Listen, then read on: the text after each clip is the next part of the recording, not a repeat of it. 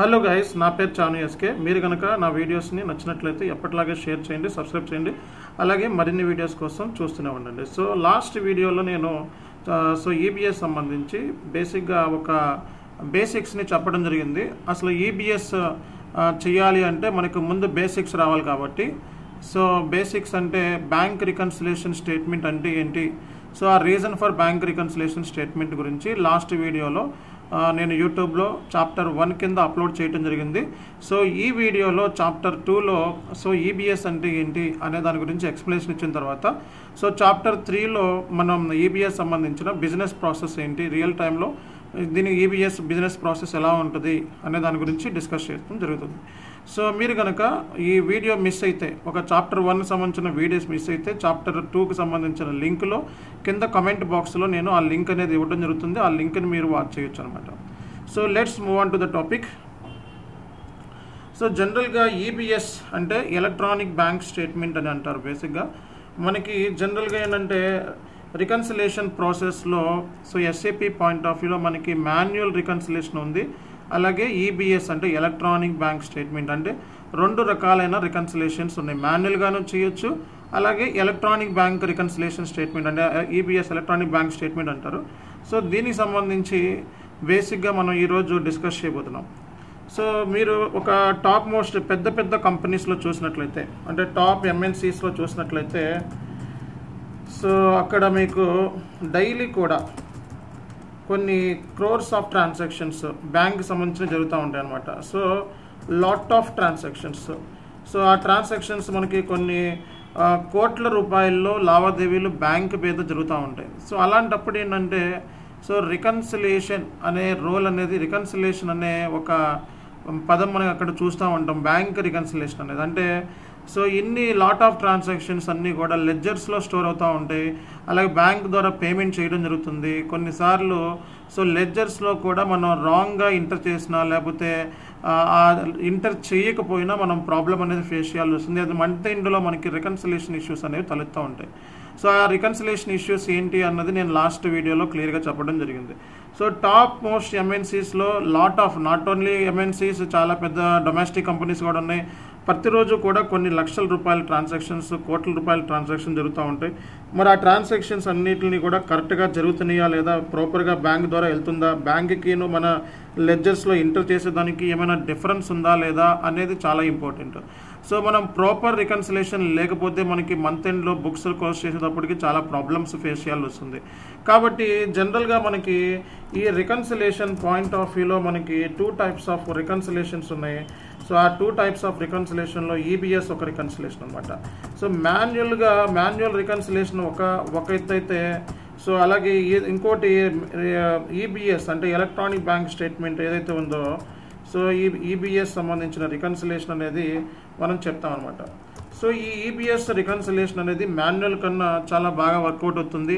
So manual EBS ఏదైతే ఉంది ఎస్ఏపీలో చాలా టైం కన్జ్యూమింగ్ అనమాట. సో దీని మూలంగా ఏంటంటే మనకి సో ఎంప్లాయీస్ టైం కానీ లేకపోతే సో బుక్స్ క్లోజింగ్ చేసేటప్పుడు మనకి సెవరల్ కైండ్ ఆఫ్ ప్రాబ్లమ్స్ని మనం ఫేస్ చేయాల్సి వస్తుంది. అందుకే ఏంటంటే మనకి ఒక కాన్సెప్ట్ని ఎస్ఏపీలో ఇంట్రడ్యూస్ చేశారు. సో అది ఈబీఎస్ కాన్సెప్ట్. ఈబీఎస్ అంటే ఎలక్ట్రానిక్ బ్యాంక్ స్టేట్మెంట్. సో ఈ ఈబీఎస్ కాన్సెప్ట్ని తీసుకురావడానికి మెయిన్ రీజన్ ఏంటంటే సులువుగా రికన్సిలేషన్ ప్రాసెస్ అనేది అవ్వాలి. ఇది కంప్లీట్గా ఆటోమేటెడ్ అనమాట. సో ఏమైతే మనం రికన్సిలేషన్ చేస్తున్నామో ఇది కంప్లీట్గా ఆటోమేటెడ్.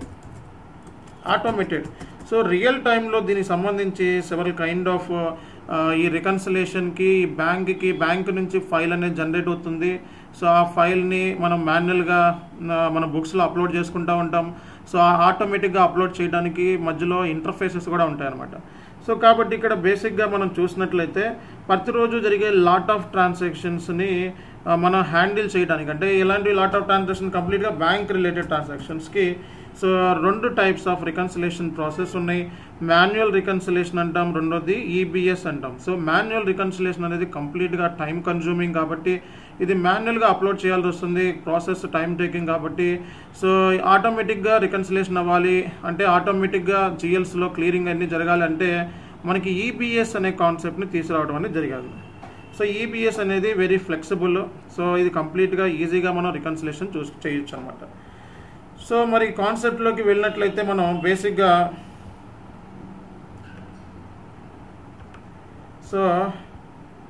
సో ఈబిఎస్ కాన్సెప్ట్లోకి వెళ్ళినట్లయితే, so in SAP you will be receiving 2 types of bank statements. So మనకి 2 types of bank statements ఉన్నాయండి. బ్యాంక్ దగ్గర నుంచి మనకి స్టేట్మెంట్స్ అనేవి 2 రకాలుగా ఉండొచ్చు. ఒకటి ఎలక్ట్రానిక్ స్టేట్మెంట్, ఒకటి రెండోది మాన్యువల్ స్టేట్మెంట్. ఈబిఎస్ ఒకటి మాన్యువల్ స్టేట్మెంట్ అనమాట. So if you receive an electronic statement then you just need to upload it in SAP for the purpose of preparation of bank reconciliation statement. అంటే so EBS అనేది ఏంటంటే అంతా automated. So ఇది just upload చేస్తే మొత్తము అన్నీ కూడా upload చేస్తే అంతా రికన్సిలేషన్ అనేది సులువుగా అయిపోతుంది. అదే మాన్యువల్గా అయితే ఈ నీడ్ టు ఎంటర్ ఈ స్టేట్మెంట్ని మాన్యువల్గా అప్లోడ్ చేయాల్సి వస్తుంది. కాబట్టి మాన్యువల్ ఏదైతే ఉందో మనకి అది టైం కన్జ్యూమింగ్. కాబట్టి కంపెనీస్ అన్నీ కూడా నవేడేస్ అన్ని ఈబిఎస్ని ప్రిఫర్ చేస్తుంది, electronic bank statement. So medium large scale businesses మీరు చూసే ఉంటారు. సో కొన్ని లార్జ్ స్కేల్ బిజినెస్ లేదా మీడియం సైజ్ ఉన్న బిజినెస్ ఏంటంటే కొన్ని thousands of lakhs of transactions ప్రతిరోజు కూడా జరుగుతూ ఉంటాయి. అవి బ్యాంక్ సంబంధించినవి. కాబట్టి so రికన్సిలింగ్ bank balances with books అంటే రికన్సిలేషన్ అంటే బ్యాంకు సంబంధించిన అకౌంట్స్ అట్లాగే మన కంపెనీకి సంబంధించిన అకౌంట్స్ రెండు మిస్ మ్యాచెస్ అవ్వకుండా మనం చూడటమే రికన్సిలేషన్ మెయిన్ రోల్ వచ్చేటప్పటికి. సో ఇక్కడ ఏంటంటే రికన్సిలింగ్ bank balance with book balances will be book balances upload the statement automatically is not possible అనమాట. So uploading manual bank statement ERP system time consuming. So ఏదైతే మనకి bank statement ERP సిస్టంలో upload చేయడం మాన్యువల్గా అనేది చాలా టైం కన్స్యూమింగ్ ఎఫ్ఐఆర్. సో దీని మూలంగా క్లరికల్ ఎర్రర్స్ రావచ్చు. ఏం రావచ్చండి? క్లరికల్ ఎప్పుడైతే మాన్యువల్ ఇంటర్వెన్షన్ ఉందో, ఎప్పుడైతే మనం మాన్యువల్గా చేసినా డెఫినెట్గా క్లరికల్ ఎర్రర్స్ మనకు వచ్చే ఛాన్సెస్ ఉన్నాయి. కాబట్టి ఇక్కడ so manual bank statement upload చేసే ప్రాసెస్ మూలం చాలా క్లరికల్ ఎర్రర్స్ వచ్చే సందర్భంగా ఉంటాయి. బికాజ్ ఎందుకంటే థౌజండ్స్ ల్యాక్స్ ఆఫ్ ట్రాన్సాక్షన్ ప్రతిరోజు జరుగుతూ ఉంటాయి. కాబట్టి దీనికి సంబంధించి ఏంటంటే ట్రెజరీ టీమ్, సో ఈ బ్యాంక్ సంబంధించి ఏదైతే ఉందో కంప్లీట్గా responsible treasury team, treasury staff and organization may end up spending lot of time usually at the end of the month for reconciliation.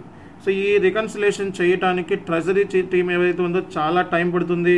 So ఇది ఎవ్రీ ఇయర్ కూడా ఎవ్రీ మంత్ కూడా మనం finalise చేయాలి బ్యాంక్ బ్యాలెన్స్ ఓవరాల్గా ఎంత ఉంది so అనేది. So కాబట్టి సో ట్రెజరీ టీం ఎవరైతే ఉన్నారో వాళ్ళు ఇబ్బంది పడే ఛాన్సెస్ ఉన్నాయి. అండ్ దాని మూలంగా ఏంటంటే మనకి టైం కన్జ్యూమింగ్ ఈ మాన్యువల్ బ్యాంక్ స్టేట్మెంట్స్ని అప్లోడ్ చేయడం అంతా కూడా. కాబట్టి ఎలక్ట్రానిక్ బ్యాంక్ స్టేట్మెంట్ అనేది ఆటోమేటిక్గా రికన్సిలేషన్ చేస్తుంది. దాని మూలంగా మనకి ఈ టైం కన్జంప్షన్ అనేది ఉండదు. అండ్ ఎర్రర్స్ కూడా మనకి తక్కువ ఎర్రర్స్ వచ్చే ఛాన్సెస్ ఉన్నాయి. ఎర్రర్స్ తక్కువ వచ్చే ఛాన్సెస్ ఉన్నాయి దీని మూలంగా అనమాట.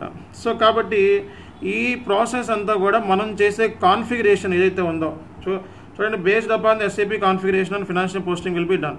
సో కాబట్టి మీరు ఏమైతే బ్యాక్ ఎండ్లో కాన్ఫిగరేషన్ అంటే ఎంజే స్క్రీన్లో ఏమైతే మీరు కాన్ఫిగరేషన్ చేస్తారో దాన్ని బట్టి ఫైనాన్షియల్ పోస్టింగ్ అనేది జరుగుతుంది. కాబట్టి this configuration at the same time will be do the bank సబ్లెడ్జర్ posting and clearing postings అనమాట. సింపుల్ చెప్పాలంటే based upon the SAP configuration financial postings will be done.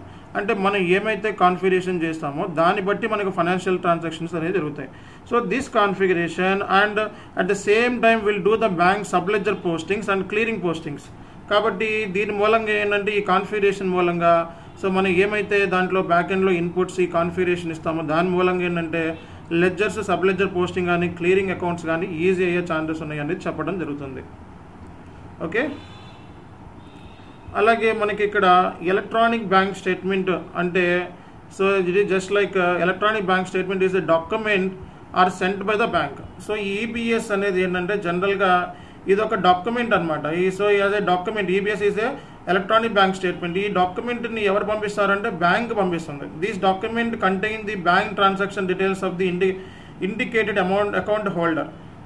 So respective account holder సంబంధించి ఈరోజు transaction ఇంత అయ్యింది అనేది ఎవరు indicate చేస్తున్నారు? So ఈ బ్యాంక్ వాడు మనకి ఒక స్టేట్మెంట్ పంపిస్తున్నాడు. ఆ స్టేట్మెంట్లో మనకి ఈ కంప్లీట్గా ఈ బ్యాంక్ ట్రాన్సాక్షన్ డీటెయిల్స్ అన్నీ మనం చేసిన ట్రాన్సాక్షన్ డీటెయిల్స్ అన్నీ కూడా ఇందులో ఉంటాయి. సో ఇది ఇన్కమింగ్ అవ్వచ్చు, అవుట్ గోయింగ్ సంబంధించిన బ్యాలెన్సెస్ కూడా అవ్వచ్చు అనమాట. కాబట్టి electronic bank statement is a document that are send by bank. కాబట్టి ఈబిఎస్ అనే ఒక డాక్యుమెంట్ని పంపించేది ఎవరు అంటే బ్యాంక్ అనమాట. ఈ బ్యాంక్ అనేది పంపిస్తుంది. సో ఈ bank from one system to another system. Okay, so this document contain the bank transaction details. So దీంట్లో పర్టికులర్గా ఆల్ బ్యాంక్ ట్రాన్సాక్షన్ డీటెయిల్స్ ఉంటాయి. అండ్ ఇది దేనికి సంబంధించింది అంటే ఇండికేట్ అకౌంట్ హోల్డర్ సంబంధించిన డీటెయిల్స్ అనమాట.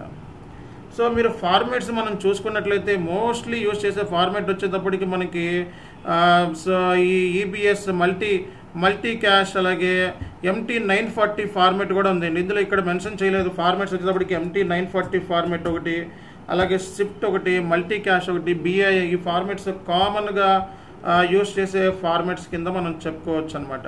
Okay, MT940, shift, multi cash, BI etcetera ఇవి డిపెండ్స్ అపాన్ ది ఆ బ్యాంక్ని బట్టి ఏ ఫార్మేట్ యూజ్ చేయాలి అన్నది ఆ బ్యాంక్ని బట్టి ఉంటుంది. కాబట్టి ఇది బ్యాంక్ ఫార్మేట్ అనేది ఆ బ్యాంక్ని బట్టి మీకు వస్తుంది అనమాట.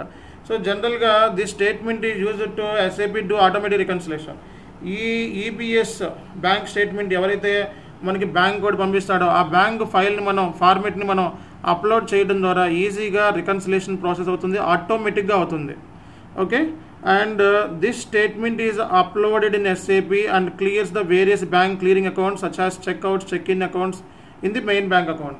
అంటే ఈ స్టేట్మెంట్, ఈ EBS స్టేట్మెంట్ ఏదైతే ఉందో అది మనం SAPలో అప్లోడ్ చేస్తే so it clears various bank clearing accounts. So ఆటోమేటిక్గా ఏం చేస్తుంది, బ్యాంక్ క్లియరింగ్ అకౌంట్స్ని చేస్తుంది. అది checkouts, checkouts and check in accounts అనమాట to the main bank account. కాబట్టి దీనికి సంబంధించి ఒక పర్టికులర్ ఎంట్రీస్ ఉంటాయండి, జర్నల్ ఎంట్రీస్. సో ఆ జర్నల్ ఎంట్రీస్ నెక్స్ట్ క్లాస్లో నేను చెప్పడం జరుగుతుంది. కాబట్టి chapter 3లో journal entries, chapter 4లో business process, chapter 5లో configuration. So ఇవి బేసిక్గా మనం ఈరోజు డిస్కస్ చేసే ఏరియాస్ అనమాట. సో మనం ఇంకా చూసుకున్నట్లయితే సో కార్పొరేట్లో అంటే టాప్ మోస్ట్ కంపెనీస్లో, జనరల్గా ఉండే కంపెనీస్లో, సో మామూలుగా ఆల్ కంపెనీస్ టాప్ మోస్ట్ అని కాదు. So corporate accounting perspective companies need to record and keep track of all incoming and out going payments. ఒక కంపెనీలో 100% ఇన్కమింగ్ పేమెంట్స్ ఉంటాయి, అవుట్ గోయింగ్ పేమెంట్స్ కూడా ఉంటాయి. సో దీనికి సంబంధించి మనకి ఎంత ఇన్కమింగ్ వచ్చింది, ఎంత అవుట్ గోయింగ్ పోయింది, చివరిగా మన బ్యాంక్లో ఎంత మిగిలింది, సో ఇంకా బ్యాంక్కిను జనరల్ లెడ్జర్కి ఎంత వేరియేషన్ ఉంది అని తెలుసుకోవాలి అంటే EBS అంటే ఎలక్ట్రానిక్ బ్యాంక్ స్టేట్మెంట్ని అప్లోడ్ చేస్తే ఆటోమేటిక్గా రికన్సిలేషన్ అవుతాయి. Simple process. These are usually posted in SAP accounting documents. Electronic statement can send or upload to SAP. ఎప్పుడైనా సరే ఈ EBS ఫైల్ ఏదైతే ఉందో అది డైరెక్ట్గా SAPలోకి అప్లోడ్ చేస్తారు. ఈ EBS ఫైల్ని సెండ్ చేసేది మీకు బ్యాంక్ అనమాట. ఆ బ్యాంక్ని సెండ్ చేసేటప్పుడు అది మధ్యలో థర్డ్ పార్టీ ఇంటర్ఫేస్ టూల్స్ కూడా ఉంటాయి. సో దానికి సంబంధించి కూడా నేను సపరేట్గా చెప్పడం జరుగుతుంది. Depending on the SAP configuration, మనం ఏమైతే కాన్ఫిగరేషన్ చేస్తామో దాన్ని బేస్ చేసుకొని మనకి క్లియరింగ్స్ కానీ రికన్సిలేషన్ కానీ డాక్యుమెంట్స్ పోస్ట్ అవ్వడం కానీ జరుగుతుంది అనమాట. కాబట్టి మనం దీంట్లో చేసేటప్పుడు ఈ కాన్ఫిగరేషన్ అనేది చాలా చాలా ఇంపార్టెంట్ కింద మనం చెప్పుకోవచ్చు అనమాట. ఓకే, సో జనరల్గా ఏమైనా ఇష్యూస్ వస్తే ఈ బ్యాంక్ రికన్సిలేషన్ స్టేట్మెంట్ ఏదైతే ఉందో ఈ స్టేట్మెంట్ EBS ఫైల్ ఏదైతే ఉందో ఈ EBS ఫైల్ని అప్లోడ్ చేసేది ఎవరు అంటే యూజర్స్. EBS ఫైల్ని అప్లోడ్ చేసేది ఎవరండి? యూజర్స్. సో ఏమైనా ఎర్రర్స్ వస్తే వాళ్ళు డైరెక్ట్గా SAP FICO కన్సల్టెంట్ని కాంటాక్ట్ అవుతారు. సో దీనికి సంబంధించి సో కొన్నిసార్లు మాన్యువల్ పోస్టింగ్స్ కూడా జరుగుతూ ఉంటాయి అనమాట. So it is concern business process. User can still check on the statements and do some manual posting if necessary. Moreover, if there are cases where bank is unable to provide electronic statement, కొన్నిసార్లు ఏంటంటే bank స్టేట్మెంట్ని ఇవ్వలేకపోతే okay so మాన్యువల్గా కూడా మనం చేస్తాం అన్నమాట. Manual, so statement అనేది మాన్యువల్గా కూడా ఎంటర్ చేస్తాం. కాబట్టి ఇక్కడ మనకి సో బ్యాంక్ స్టేట్మెంట్స్ రెండు రకాలు, ఒకటి EBS and second manual. So manual అనేది టైం కన్జ్యూమింగ్. సో ఏమైనా ఎర్రర్స్ వచ్చినప్పుడు ప్రాపర్గా మనం సో మిస్ మ్యాచెస్ అవుతున్నప్పుడు మాన్యువల్గా కూడా ఎంటర్ చేస్తామని చెప్పడం జరుగుతుంది. సో ప్రాసెస్ మనం చూసినట్లయితే ఒక బిజినెస్ ప్రాసెస్ జనరల్గా ఒక కంపెనీలో ఎలా ఉంటుంది అంటే first receive the EBS from the bank. So ఆ బ్యాంక్స్ ఫైల్ ఫార్మేట్స్ ఏమైనా అవ్వచ్చు, షిఫ్ట్ అవ్వచ్చు, లేకపోతే MT940 ఫార్మేట్ అవ్వచ్చు, లేకపోతే BI ఫార్మేట్ అవ్వచ్చు, ఎనీ కైండ్ ఆఫ్ ఫార్మేట్ అవ్వచ్చు అనమాట. So receive the EBS from the bank. Formats can vary. So ఈ ఫార్మాట్స్ ఏమైతే ఉన్నాయో బ్యాంక్ డిపెండ్స్, అది ఆ ఫార్మేట్ ఏమవచ్చు, MT940 ఫార్మేట్ అవ్వచ్చు, మల్టీ క్యాష్ అవ్వచ్చు, షిఫ్ట్ అవ్వచ్చు, BI format, any kind of formats ఇక్కడ రికమెండెడ్ ఫార్మేట్స్ ఉంటాయి. అది తీసుకెళ్ళి ఏంటంటే మన ఈబీఎస్లో ఈ ఈబీఎస్ ఫైల్ ఫార్మాట్ ఏదైతే ఉందో ఇది ఎస్ఏపిలో ఈ ట్రాన్సాక్షన్ కోడ్ ద్వారా అప్లోడ్ చేస్తారనమాట, FF.5. సో ఆ బ్యాంక్ ఫార్మాట్ ఏదైతే ఉందో FF.5 ద్వారా అప్లోడ్ చేస్తే సో దానికి సంబంధించి క్లియర్ అయిందా లేదా, మాన్యువల్ క్లియర్ అయిందా, ఆటోమేటిక్ రికన్సిలేషన్ అయిందా లేదా అన్నది FF67 లేదా FEBA, అలాగే FEBAN, అలాగే FBL3N. FF67, FEBA, అలాగే FEBAN, అలాగే FEL3Nలో మనం ఈ బ్యాంక్ స్టేట్మెంట్ సంబంధించిన GL బ్యాలెన్సెస్ని క్లియర్ అయిందా లేదా అన్నది ఇంటర్వ్యూలో కూడా అడుగుతాడు. బేసిక్గా ఈ బ్యాలెన్సెస్ని క్లియర్ అయిందా లేదా అన్నది ఎక్కడ చూస్తాము, ఇది ఇంటర్వ్యూ క్వశ్చన్. ఓకే, సో మీరు ఈ రెండు చూసినట్లయితే receive EBS from bank and uploaded, ఇక్కడ ఇంటర్ఫేసెస్ కూడా ఉంటాయండి. సో ఇక్కడ ఈ పాయింట్ ఆఫ్ వ్యూలో ఇంటర్ఫేసెస్ కూడా మనకి రియల్ టైంలో థర్డ్ పార్టీ టూల్స్ ఉంటాయి కాబట్టి ఇవి కూడా మనం చూసుకుంటూ ఉండాలి. ఇది ఈరోజు టాపిక్. సో ఇది చాప్టర్ 2 అండి. చాప్టర్ 2లో ఈబీఎస్ అంటే ఏంటి, ఈబీఎస్ ఫైల్ని ఎందుకు అప్లోడ్ చేస్తామని ఎస్ఏపిలో, సో ఇందులో ఏ ఫైల్ రికమెండెడ్, సో జనరల్గా మల్టీ క్యాష్, అలాగే బిఐ ఫార్మాట్, అలాగే మనకి MT 940 ఫార్మాట్, సో షిఫ్ట్, ఇలా చాలా ఫార్మాట్స్ ఉన్నాయి. డిపెండ్స్ అపాన్ ది కంపెనీని, డిపెండ్స్ అపాన్ ది బ్యాంక్ని బట్టి మనం ఆ ఫైల్ ఫార్మాట్ అనేది మనం టెస్ట్ అవుట్ చేస్తూ ఉంటాం. సో ఇది టెస్టింగ్ అనేది చాలా ఇంపార్టెంట్.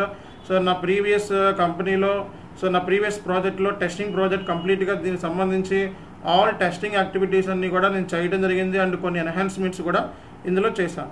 సో మీరు కనుక నా వీడియోస్ని నచ్చినట్లయితే ఎప్పటిలాగే షేర్ చేయండి, సబ్స్క్రైబ్ చేయండి, అలాగే మరిన్ని వీడియోస్ కోసం చూస్తూనే ఉండండి. నెక్స్ట్ కాన్సెప్ట్లో నేను దీనికి సంబంధించి ఈబీఎస్ సంబంధించి సో బిజినెస్ ప్రాసెస్ కానీ లేకపోతే సో ఎంట్రీస్ ఎలా ఉంటాయి అనే దాని గురించి నేను పెట్టడం జరుగుతుంది. కాబట్టి కంటిన్యూస్గా ఈ సిరీస్ ఏదైతే ఉందో చాప్టర్ 1, 2, 3, 4, 5, 6 ఈ సిరీస్ని మీరు రికార్డ్ చేసుకున్న పర్లేదు, డౌన్లోడ్ చేసుకున్న పర్లేదు.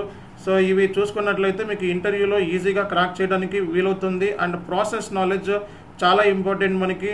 సో రియల్ టైమ్ కన్సల్టెంట్స్ జనరల్గా ఏంటంటే బిజినెస్ ప్రాసెస్ని ఎక్స్ప్లెనేషన్ ఇస్తారు అండ్ దాని గురించి చెప్పడం జరుగుతుంది, ఇంటర్ఫేసెస్ వాటి గురించి చెప్పడం జరుగుతుంది. అదే మీరు బేసిక్గా సో మార్కెట్లో ఉండే ఈ ఫేక్ కన్సల్టెంట్స్ ఓన్లీ జస్ట్ ఒక కాన్ఫిగరేషన్ చెప్పి అదే అయిపోయిందని, అదే తెలుసు అని చెప్పి చెప్తూ ఉంటారు. సో కాబట్టి ఈ రెండింటికి డిఫరెన్స్ అర్థం చేసుకోండి. రానున్న రోజుల్లో మనం మంచి టాపిక్స్ని డిస్కస్ చేయబోతున్నాం. Thank you so much. This is Chanu signing off.